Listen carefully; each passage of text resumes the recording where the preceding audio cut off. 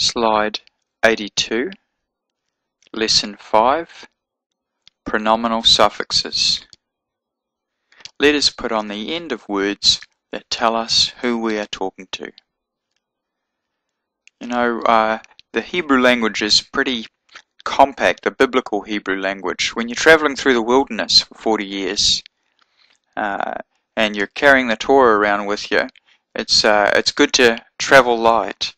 And it just so happens that in Hebrew, unlike English, if we want to say my house, your house, her house, their house, we have pronominal suffixes, a number of letters at the end of the word that tell us whose house it belongs to.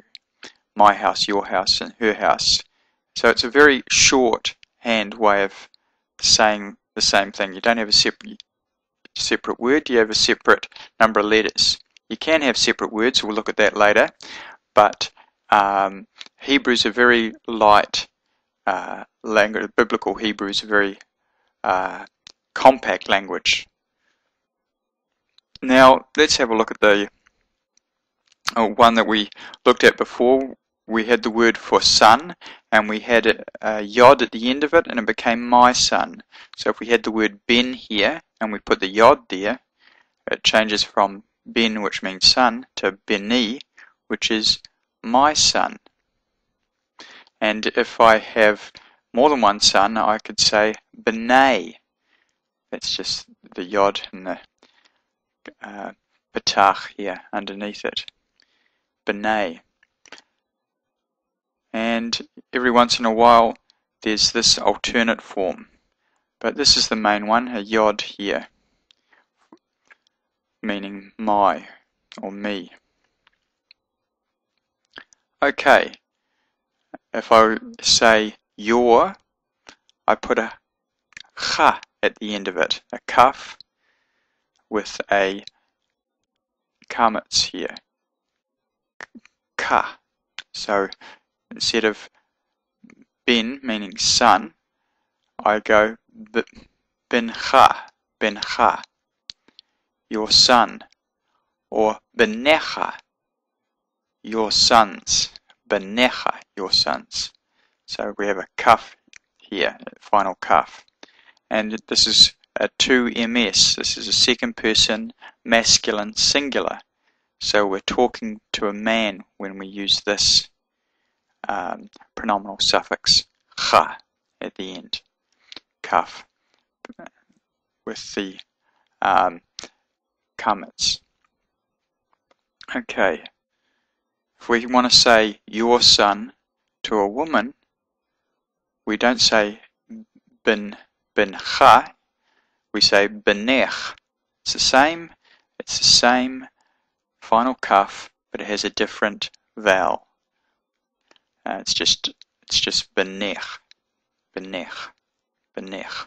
And if I want to say your sons, if I say it to a man, it's benecha, thy sons. But if I say to a woman, it's beneach, beneich, beneich.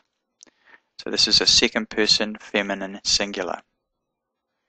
So here we have sons, beni, your son, benecha, and your son to a woman, benech.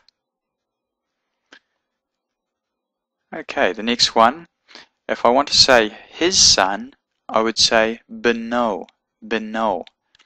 This is a vav with a holem, it's a holem vav. So I say beno, his son, beno. And every once in a while there's this alternate form here, but the main one is for singular is this one here. And if I want to say his sons, it's benayev, benayev. So we just have this yod in here followed by the vav and a different vowel. So it becomes benayev. Beno becomes benayev. Again, this is often pronounced benav as well. So this is a third person masculine singular. We're speaking the third person. We're speaking to someone about someone else. his son. And we're talking to a man, and we're talking of one person. Okay, then there is the female version of this, her son. So Beno is his son, and Benah is her son. Benah. So we add a hey here, and that denotes her son. And if I want to say her sons, I would say Beneha, Beneha, her sons. So that's a third person feminine singular. And if I want to say our son, I would say Benenu, Benenu. So I add the nu to the end, a nun and a shurek, a vav with a dot in it, with a nu sound. Benu, Benu, our son. Benenu, our sons. Benenu, our sons. That's the plural. So it's a first person common plural. Our, Benenu, as opposed to the first person common singular, Beni, my son. Okay, the next example. If I want to speak to a group of men, to a group of men, I would say Benchem, Benchem, Benchem. So I add the kaf and the mem to it with this seagull, this S sound. Benchem. Again, the masculine form takes precedence over the feminine when there's a group of males and females together. So this is Benchem and this is Benechem. Now if I want to say your son to a group of women, I say Benchen, Benchen. So I add this kaf, seagull, and final nun. It's a nun, not a vav. It's a bit longer than a vav. Benchen. And if I want to say your sons, it's Beneichen. When I'm speaking to a group of women, Beneichen. So that's the second person feminine plural.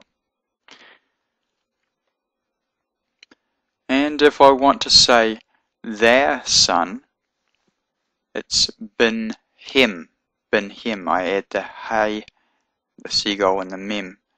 So it's Benhem. I add the hem here. Sometimes I just have this form here at the end of the word.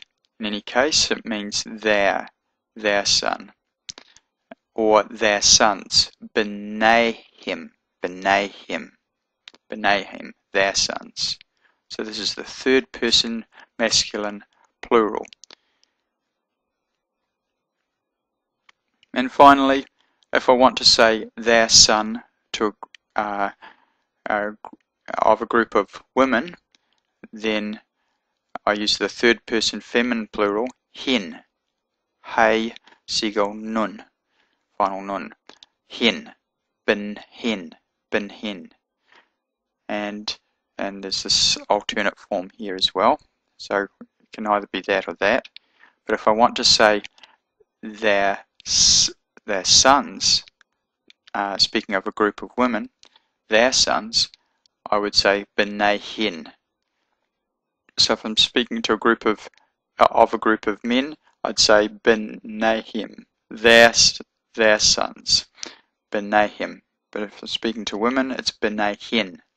So you notice the mem there for the masculine, M for masculine, if you like. There it is there for your son, benaychem, and your sons, benaychen, benaychen. So that's pronominal suffixes. There's quite a few there. So you've got to learn this, and this is just a variation of it. You'll come across these all the time. You won't come across this one quite so much, this one here and this one here, because most of the dialogue is between men in the Bible, but there is dialogue between the women. So it's a good idea to print this table out for handy reference. There's a number of tables in this course that you should print out. This is one of them. This is one of them. And just slowly, bit by bit, you'll learn this. You'll see these in every sentence in Hebrew. So this is not something you just come across once in a while. This is on almost every sentence in the Bible in Hebrew. You'll have one of these suffixes.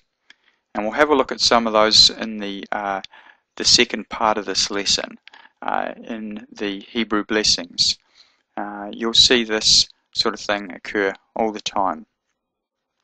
So in particular, learn this one, and this one here. So the Yod for Beni, my son, and the Vav for Beno, his son.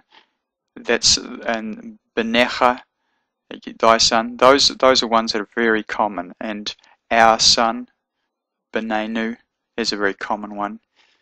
And this one here, Benechem, your son. Those are the most common out of the lot. And sometimes her son, Benah. But it's mostly this one here, the one CES, the Yod, the two MS, Cha, and the 3MS, O, and the one first person common plural, Nu, and second person masculine plural, and third person masculine plural. So certainly print this out and have it for handy reference, and you'll slowly memorize that as you're coming across these words all the time. So we'll look at some examples.